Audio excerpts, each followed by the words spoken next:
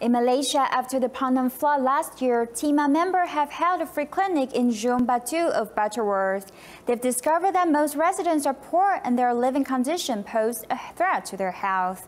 This year, TIMA has joined hands with MRA to provide health checks for the local residents.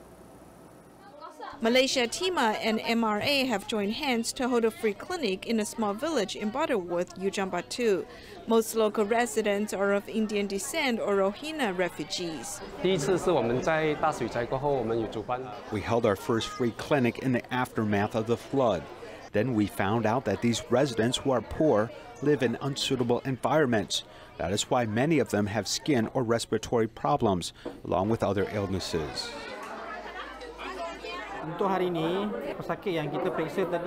We conducted health checks for about 80 to 90 residents. Most of them are from poor families and they have not received needed assistance. In the aftermath of the flood in Penang, Tzu Chi volunteers and TIMA have come to this village for the first time. They've discovered that these residents live in poor conditions. Now that they're here again, they hope to safeguard the residents' health.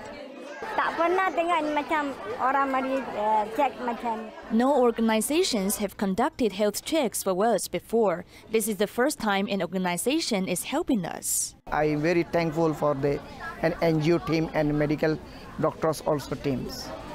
There's the very most and useful and give hours and every disease medicine. The medical volunteers are safeguarding the residents' health, hoping to alleviate their illnesses and worries.